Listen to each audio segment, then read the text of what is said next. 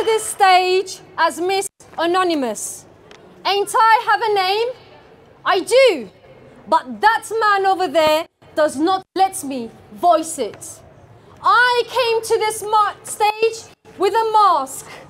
Ain't I have a face? I do. But that man over there is watching. He is watching and profiling and harassing innocent people. And you know what? Sitting in his palace, 10 times larger than that of our queen. That man releases a presidential statement on International Women's Day every single year. That man says, he congratulates our day. Women, he says, their hearts are full of love, their lives are full of altruism. Yes, he says that. I mean, look at me. Look at my wrists.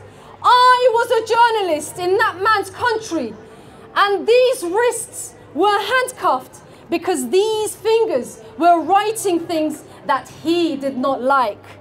And ain't I a woman? I was a mother. My husband was arrested. My 9-year-old son had cancer. Doctors said he could be cured only abroad.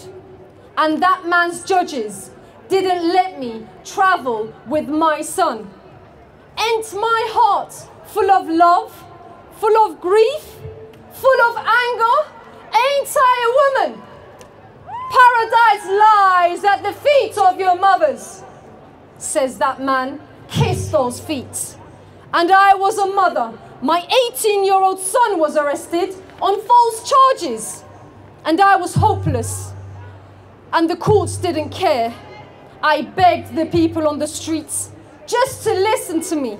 I was dragged under the feet of policemen. Break her legs, shouted the police chief.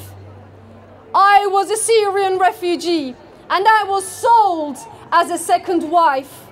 If not, I was used as a weapon against Europe.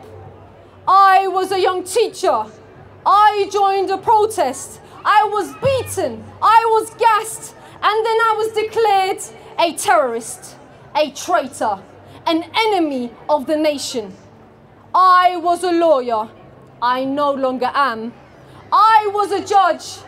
I no longer am. I was a party leader. I no longer am.